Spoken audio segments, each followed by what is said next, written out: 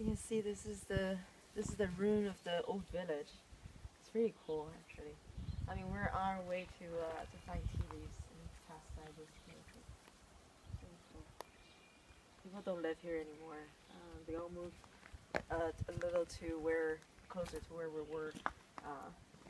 But this is the ruin of the old village.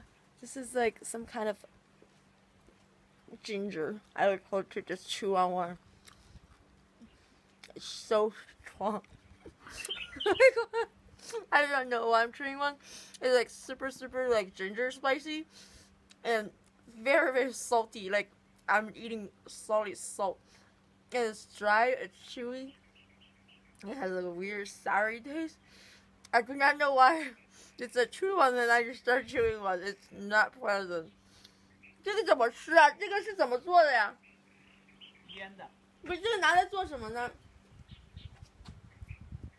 老百姓用来早上喝茶的时候，然后就4点试。哦，喝茶当茶点用的。对，不能吃太多，一点点的撕着吃的。你没告诉我。So apparently I was eating it wrong. He was telling me you need to peel it into strands to eat it. I took a whole thing and chewed on it. 好辣，好咸啊！ You need to eat it like that. And it's a tea snack. 是喝红茶的时候还是喝绿茶的时候？不是一般老人家起来早上喝早茶嘛？不嘴里没有味道嘛？就喝点这个。不管红茶早绿茶都是。He's saying that in the morning when the old people get up, they feel like their mouth is doesn't have enough flavor in there. It's too bland, so they eat this and then drink tea. It's a tea snack. Oh my god, I eat it the wrong way. So this is a little very tiny a few tea trees in the Keemun area. Now Keemun, I would say, has a very rich history because the history of Keemun is relatively recent, so there are a lot of records about it. It's not like some other historical tea in the old times. A lot of them are just folklores versus the actual historical record.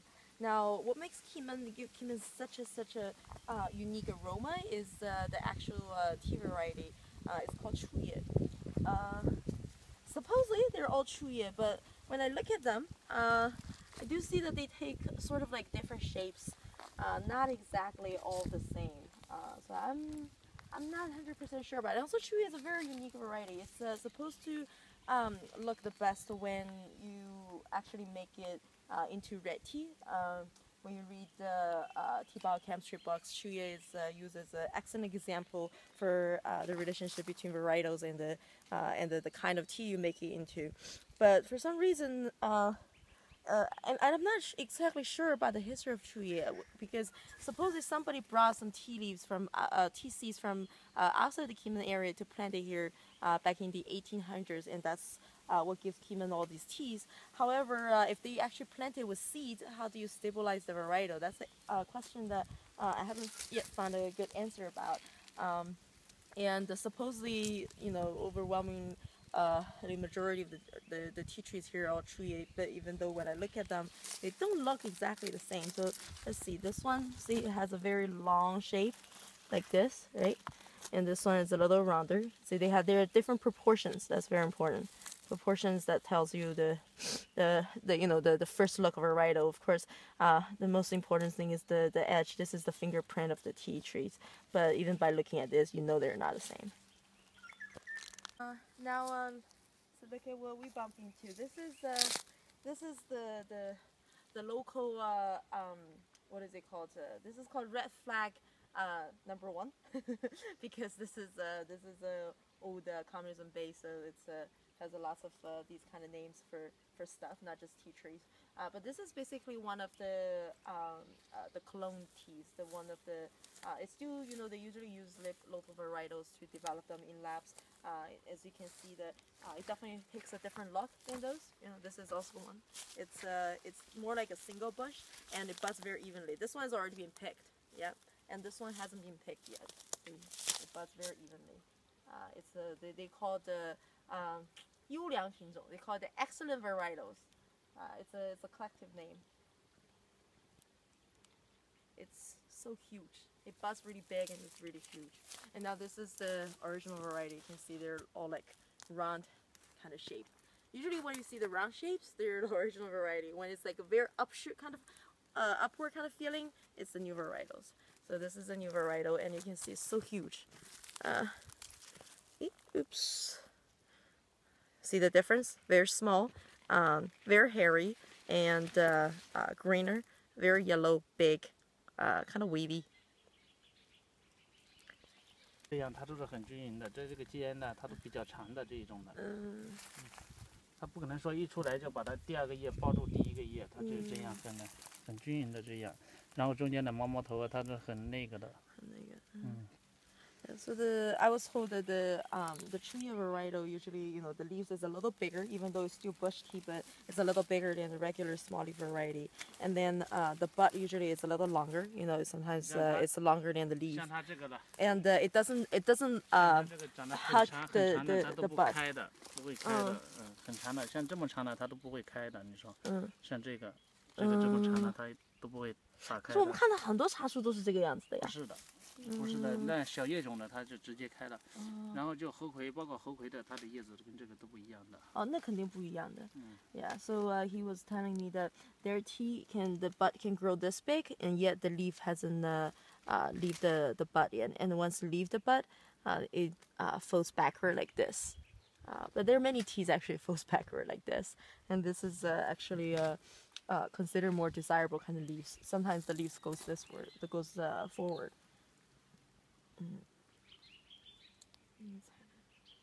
So this is the fresh leaves that we collected today, and this is the wilting channel that is very typical for making red tea nowadays. And you want to spread out the tea leaves more or less evenly to make sure that it does not trap the heat. I do not know if because the weather here is definitely a little hotter than the other two regions we have been to, or what, because according to books, this particular variety also ferment a little faster as well. The enzymes are a little more active.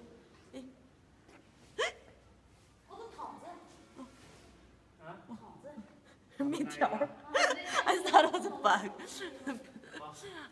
Actually, when I touch it here, it's already kind of hot.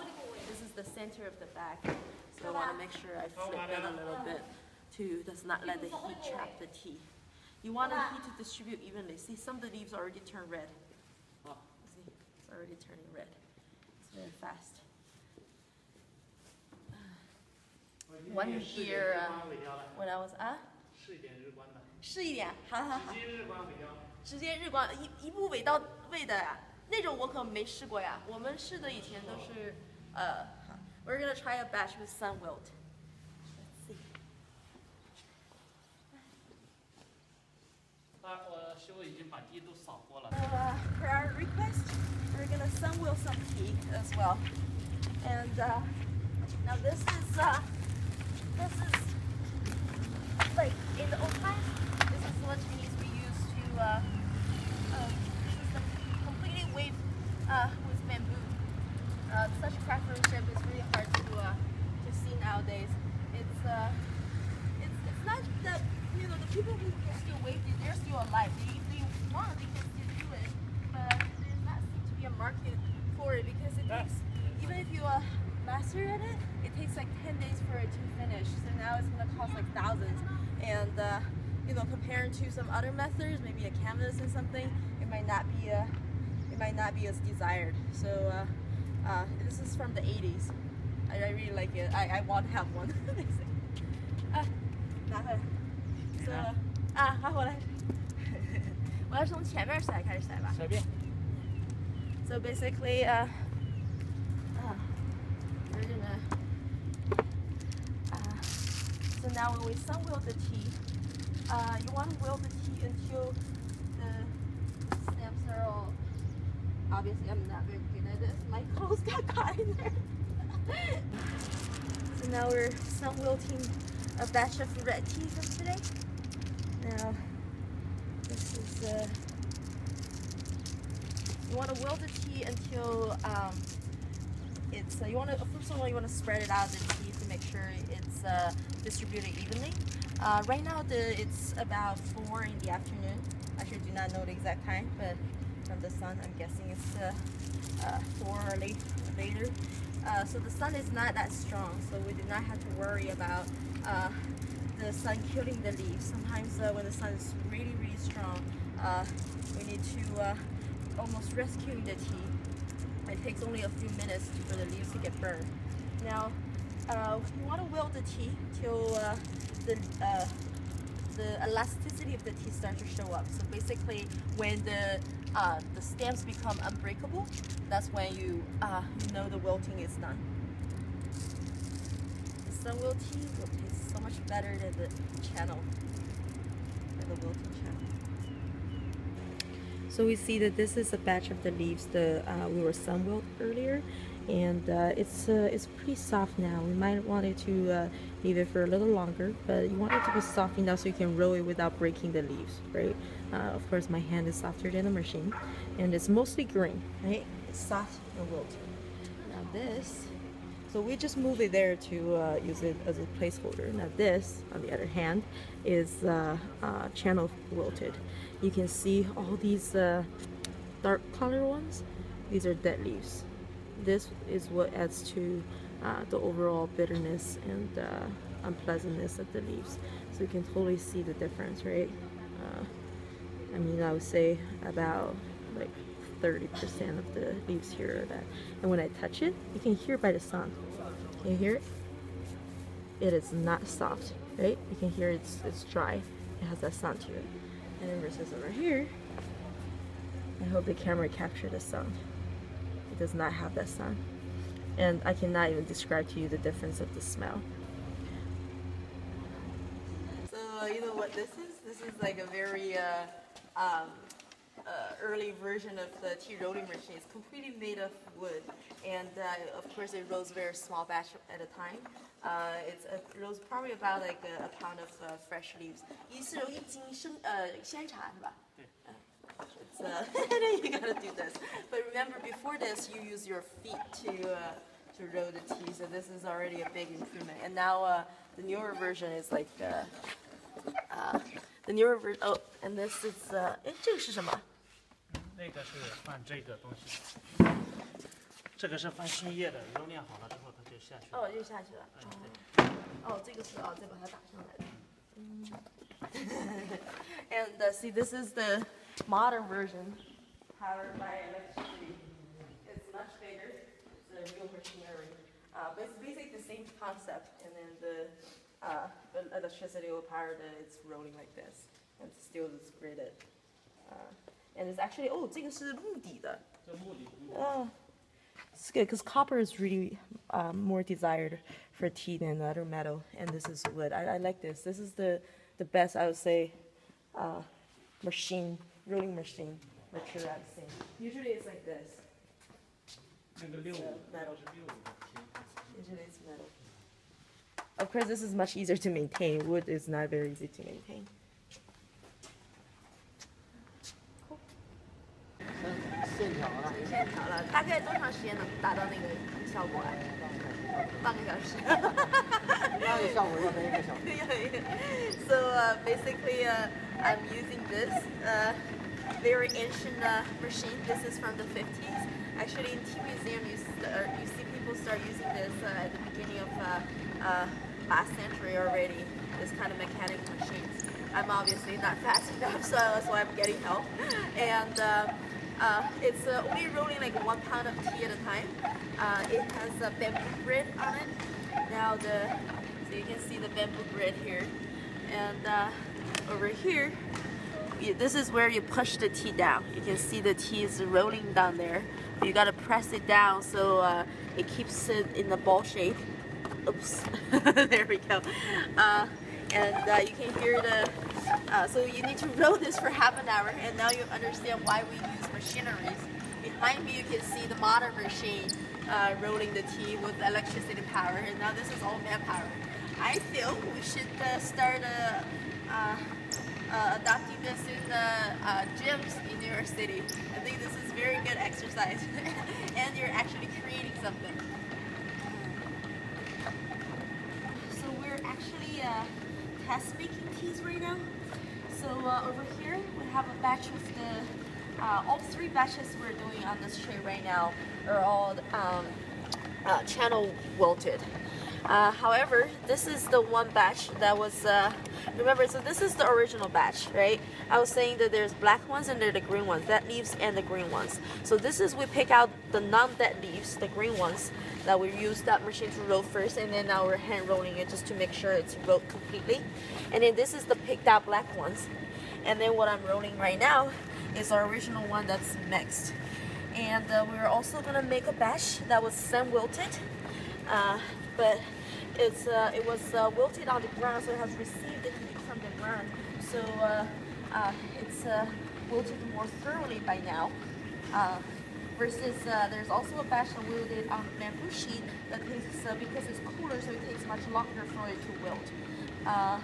I'm not sure if we're able to do that batch yet tonight, but definitely the batch that's been sun wilting on the ground. It smells really, really good right now. And even by now, the aroma is completely different.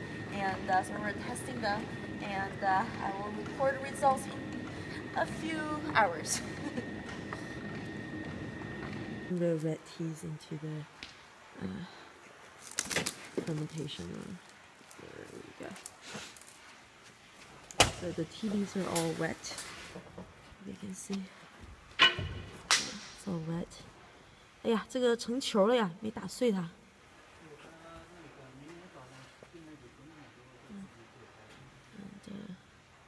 So it's sometimes it's not up, and then I need to break it. So we put it into the fermentation room. Now this is a little, modified room. So they actually have a tube that sends steam inside, because you need to have controlled temperature and moisture. Now we've seen many different versions of it. They have actually machines that directly controls temperature and fermentation, temperature and moisture. This basically it doesn't allow you to have a dial to control it. It's definitely not a digital channel panel. It's just a steam pipe, and then so you just have to control the steam yourself. And then at the monk friend's place, you see him basically just put in a bucket of hot water and then cover the. He didn't even have a room. He built a shack and covered it with plastic. So, can you hear it? Can you hear the steam? It's a little too dark. Yeah. And we're gonna leave it overnight. I mean, when I say overnight, it's already past midnight. We're gonna get up around 5, and I want to show you. This is how we do in the old times without a fermentation room. This is the little batch of tea we're testing. This is hand rolled. It's basically we just put it close to a heat source, not too close, because you want to give it enough time for it to ferment. You don't want it to ferment too fast. So right now it's about 6 in the morning. We got up at 5:30. Now this on this tray are the ones that were wilted. We leave it at room temperature to ferment. It's a little dry. Now this is the brightest. This is the sun wilted batch. These 3 are channel wilted, but these are picked out. That's the leaf hasn't died yet. This has some dead leaves in there, like during the fermentation. If you watched yesterday's video, you know what I mean by dead. This is the mixed batch. This is what they usually do, and this is also the room fermented one. You can see this is much darker. We have the other sun wilted batch. It's a little too dry. That's what I was afraid yesterday. It did not soften up. It actually became drier. I had the idea of rolling it yesterday. The aroma is also not as good as last night. This is a sun wilt batch. The one on the tray is this one. And over here.